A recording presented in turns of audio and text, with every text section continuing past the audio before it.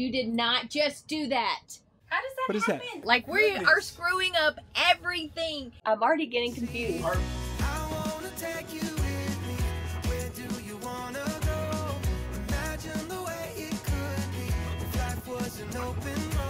We just stopped at a Love's truck stop so that I can use my open roads card. Don't have the open roads card, you're missing out on a ton of savings. This particular Love's, we're going to save about 52 cents per gallon.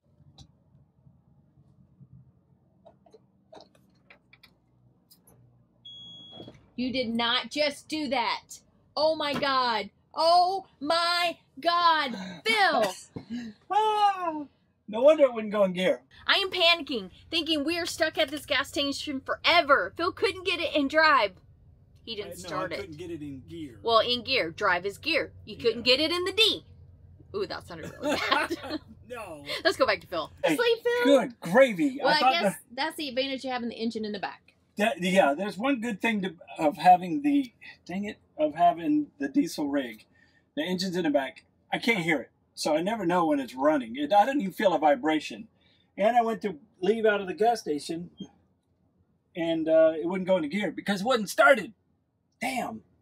Okay, we got to go. I'm sweating. Let's go. Oh my gosh, this trip is not starting out very well. Like we are screwing up everything. You'd think we were freaking brand new at this. We've only been doing it 6 years. Maybe we should go back and watch. We might be a newbie. Our own video. Maybe. Screwing this because up. we're doing it all wrong. Okay, we're in gear. All right, let's drive. I'm ready to go. I got to go. I'm going to tell you all about it. Watch me now. I'm ready to go. Phil, you have two options. You have a rest stop in 3 miles, or you have Buc-ee's in about 25 miles. Buc-ee's. Because we haven't been to one yet recently, I guess we need to stop again. Well, I would love a big old cold unsweet tea. Oh, that would be really nice. And I think today I want to try the cheesesteak burrito. The burritos are pretty good. One thing you'll figure out quickly is every Buc-ee's you go through is a madhouse. Watch for cars, because they will squish you. There are people coming from everywhere, cars going in every direction to try and get parking. It's ridiculous. It's like they forget how to drive once they get in this parking lot. And sometimes getting the RV in and out is a little more difficult than what you think, because it's not technically set up for our big old RV and tow car, but we've managed to make it work most of the time. This is for the ladies' room, so I am going back to the RV because this is ridiculous. Wow, that was a total madhouse. It was actually worse than yesterday. Yeah, it's half the size of the world's largest convenience store, so it had twice as many people here. The line for the ladies' bathroom damn near wrapped around the store. It was insane.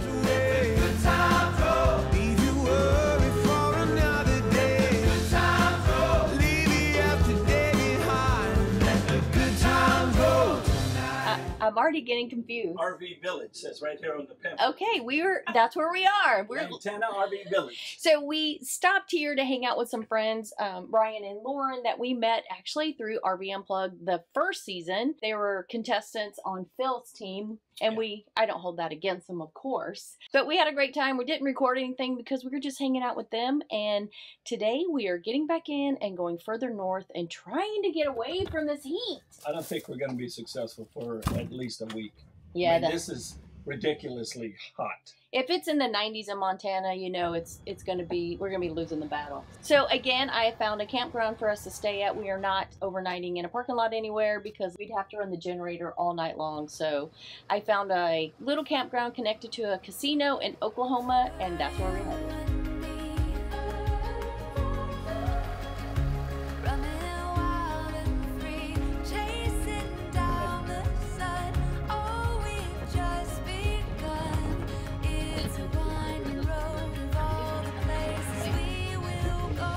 Temperatures in the RV are over 100. I just got a notification from our AC app, which is Easy Touch. I always forget what it's called. And it just sent an alert saying it is 102 degrees in the bedroom. So because we are pulling in about an hour, it is time to turn that bad boy on. So hopefully by the time we get to our next stop, it'll be a little more cooled off, and it won't take till 8 p.m. before we can deal with the temperature in the RV. So first up, Phil has to turn on the generator. Now turning on the AC is super easy. All I have to do is go to my cell phone, open up the app, and hit the button. I used to have to get out of my seat, go over stand where Phil is, and don't tell anyone I said this, but actually climb up on the edge of his chair while he's driving so I could turn it on, because I couldn't actually reach it. Hopefully this will make a difference. We arrived at our destination, and turning the ACs on ahead of time really helped. So the front is at 86. What's the back at? 93. 93, and that was 103 when she first started it. Good morning. We're getting ready to hit the road, and as you can see, this little stop has been perfect. It is literally right off the 35, which is right here. But the good thing is, because it's tucked in behind the casino, behind the gas station, you don't really hear the highway noise. So it is full hookups for $30 a night. So if you're traveling down the 35 and you need an overnight, it's a perfect place. Today we're going about 4 hours north into Nebraska, and we're gonna chill there at a little city park for a couple days. The only thing is, there is a catch. It is a first come, first serve park, so we are crossing our fingers that we get in. And if we don't, Phil has already asked if I have a backup plan, and of course the answer is no. But we'll get one if we can't get a site. They have, I forget, 16 sites, I think. I think they have 8 with that are paved and 8 that are not paved, and they all have water and electric. You always have to have a plan B. Always. There are plan Bs. I just don't know what it is yet. Of course I always there are have a plan B, C, and D. I just, it's not on paper. That's not good. That's never good. That never ends well. Did you say the name right? Where we were? I didn't say the name. Uh-huh. Okay, so you guys will learn that if I don't say where we are, if I put it on the screen or throw up a map, it's because I'm not sure I'm saying it right. We are on Indian reservation. It is an Indian casino, so of course it is an Indian name, and I do not want to hack it up. But go ahead, Phil. True story, bro. You can't. Is it Tonkawa? It's Tonkawa. Yeah, very good. I got it right. Hopefully that's right. But Well, it looks like Tonka, and then you add W-A.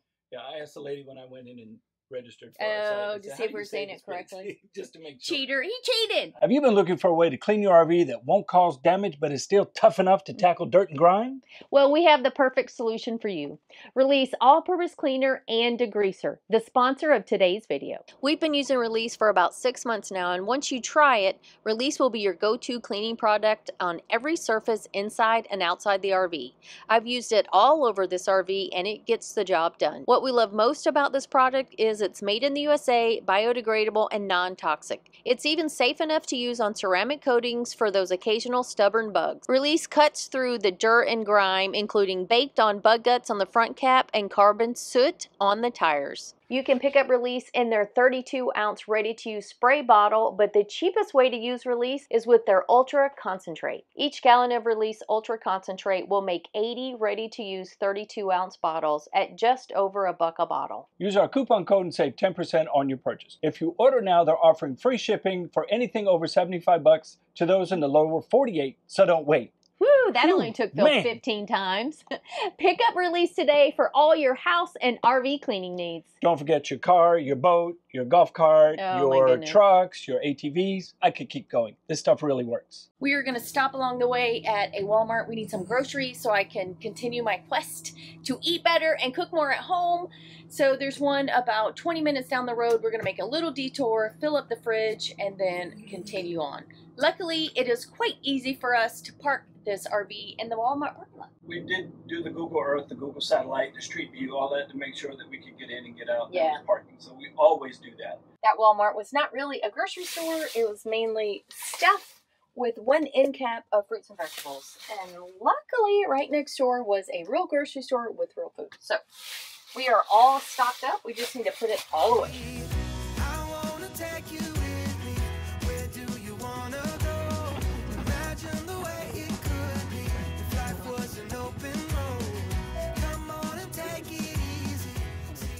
We made it, and guess what? There are a ton of spots for us. So it is not even close to being full. It is a cute little city park. I love it when we find these little gems. We are gonna be sitting right on the baseball field, and it looks like the pool is over here for the city, the rec center. So it's gonna be a nice, hopefully, quiet little spot. By the way, in case you're wondering, this place is electric, water, no sewer, and it's 15 bucks a night. You can't beat that. We just realized that not all the sites have water.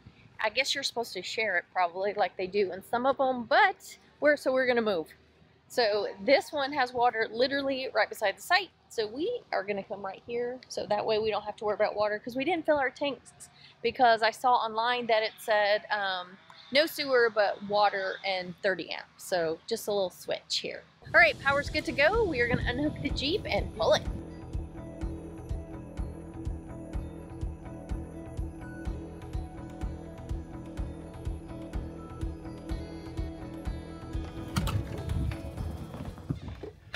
All right, check I brought this you a out. present. Thanks. Look. How does that What is that? happen? It's a screw. Just random screw. How do these just like fall out of stuff? It was on this side, the passenger slide. So I don't know what it went to, but it is a significant size screw. Okay. Wait, how do we get these all the time? All right, try that again. How do we get these all the time? They're just so random. Yeah. It could have come from the guide. It could have came from Could have anything. come from the dinette. It could come from anything. That looks like a wood screw. It does. I figured. Look, the curtains are moving. The I curtains know. are moving. Look at that. We have This a is breeze. It feels great. After all my tears, I am here, facing all my fears. I'm alive and I'm alright. Yeah, I know I'm gonna be fine. I'm here, been through hell and back. I'm here, I'm stronger than the doubts inside my mind. This little city park was a great find.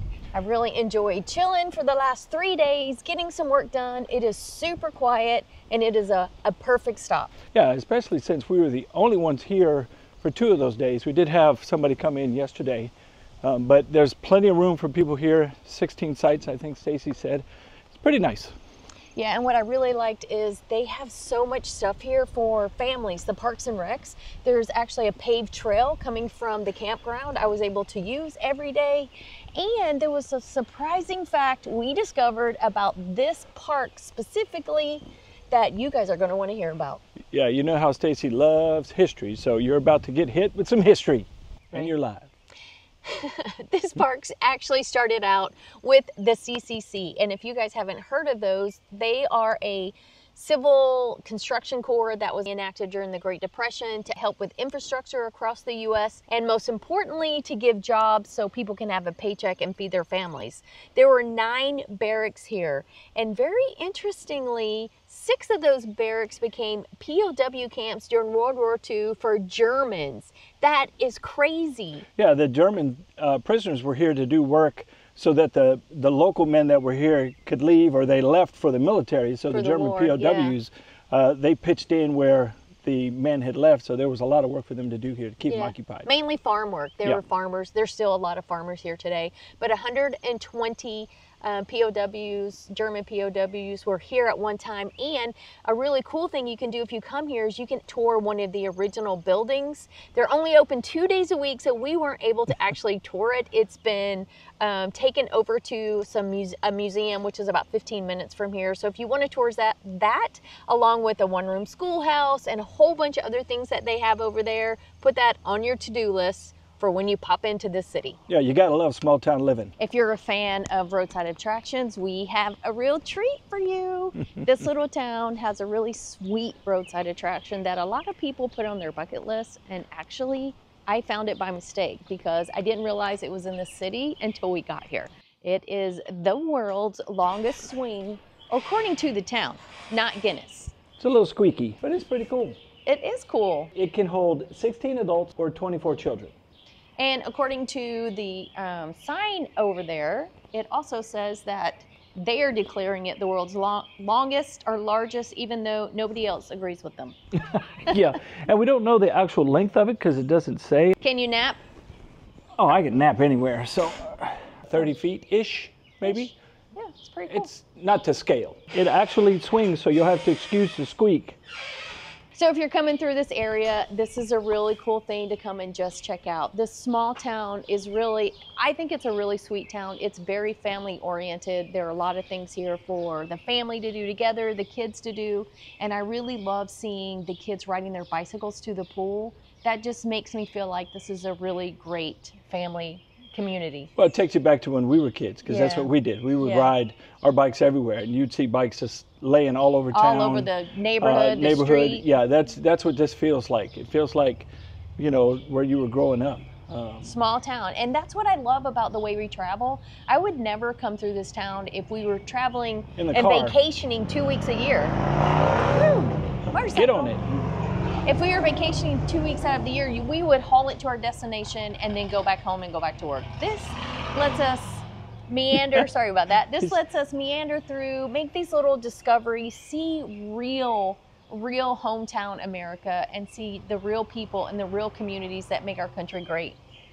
Yeah, I'm trying to think of how I could have said that any better, and you nailed it. I mean, we go. it is small town living at its finest, that's for sure.